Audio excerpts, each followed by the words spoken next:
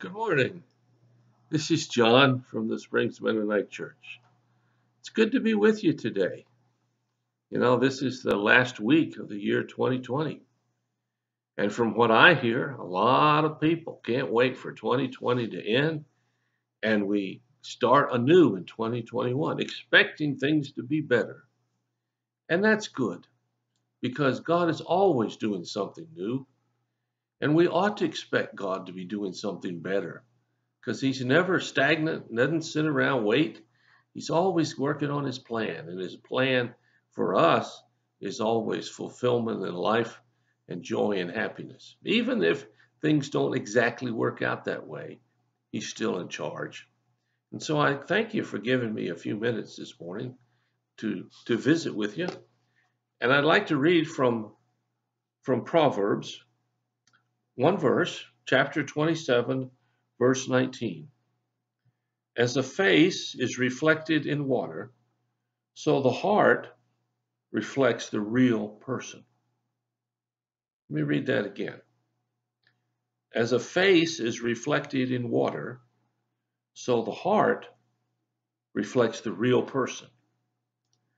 Now, perhaps you've been around some lakes where they have good reflecting characteristics. There's some out in the west.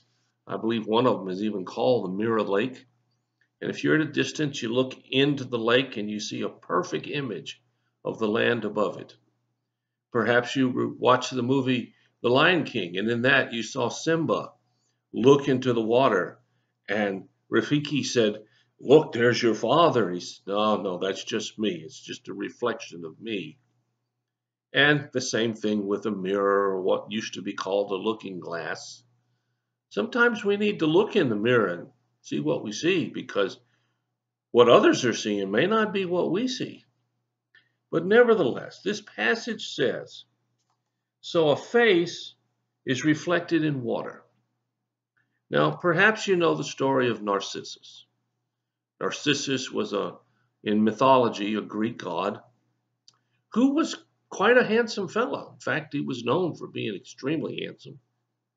And one day while he's out, he's looked into the water and he saw this image that he fell in love with. It was himself. And he was so in love with that image that he wouldn't move. And after a while, he died of starvation and dehydration and whatever else because he couldn't quit looking at his own image. We call people like that today narcissists, who are only interested in themselves. And most of us aren't in that category, but when we do look in the mirror, we may not see everything that we want to see. I know some people only see the physical characteristics, the age lines that may have come, or the hair that's out of place, or some people think the nose that's too big. That's understandable. We are our best self-critics, I guess. But the passage doesn't stop with looking in the mirror. It goes on to say, as the face is reflected in the water, so the heart reflects the real person. I've seen some of these blurbs on the internet, perhaps you have too if you've gotten older, and it shows this older person looking in the mirror and they see this younger person. Many of us can't see ourselves for what we really are, whether it's physically or whatever else. Many of us put on good faces, or we try to.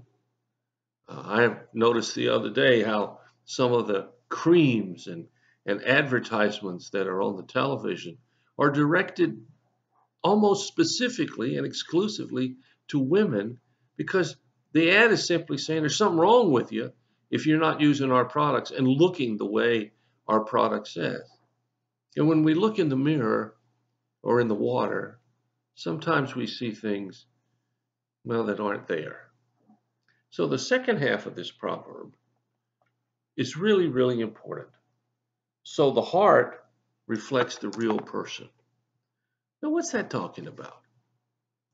Well, it's not talking about our physical heart. That's just a pump. It pumps blood. If it pumps really well, generally we're healthy. If it doesn't pump very well, generally we're not healthy. And the heart works from the time you're born until the time you die. It's an amazing pump, if you will. But in ancient days, and still today, particularly as we get closer to Valentine's Day, you'll see it again. The heart is used as a symbol of the person. Now, we know current physiology is the brain that interprets everything. But we still say things like, think with your heart. What does your heart tell you? We use that imagery to somehow imply that our heart is the true measure of something. Now, in this passage, it says the heart is a reflection of who you are, the real person. What that's talking about is you can put on a show when you're out in public. Well, how do you act when you get home? In my own life, I've known a lot of people who out in public seem to be a perfect example. But when they got home, they were a whole lot different. Your heart reflects your basic values, your basic beliefs, the way in which you initially respond. Now, things happen in life. Little things like getting a flat tire, big things like getting cancer, or having a tragedy develop in your family or in you. How do we respond when we first hear those things? Well, generally speaking, we don't respond how we think people want us to respond. We respond based on who we really are. You remember that commercial? People would be getting busy and they'd say something about investing, and the guy says, well, E.F. Hutton says, and everybody stops and stares at the person speaking. Well, one time something like that happened to me. I was up on a roof helping a parishioner replace his roof, and there were a number of folks up there. And at somewhere along the line, I hit my thumb with a hammer. Now, if you've ever hit your thumb or finger with a hammer, it hurts. It really hurts. And then, unfortunately, once you hit it one time, you seem to find out almost every time afterwards for a while. But I'm up on the roof, and I hit my hand, my finger, my thumb with my hammer. And all of a sudden, I looked around, and everybody was staring at me. They just wanted to see how I was going to respond, I guess. And I don't remember what I did. But I did think, now this is really funny. But it wasn't. They wanted to know who I really was.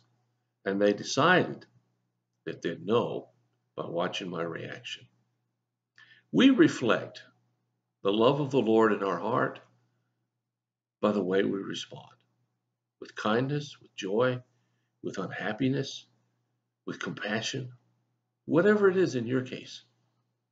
But it does say that the heart reflects the real person. So I want to leave you today with the question of, who are you really? Do you act like who you want to be, or do you not? It's up to you to make that decision and evaluation. I certainly can't do it. But I encourage you to think about it today. Well, thanks for listening. As I said, I hope you have a wonderful day. If you have a need or you have a prayer request, please let us know. We'll do everything we can as fast as we can to help meet your need. God bless you. I'll talk to you again.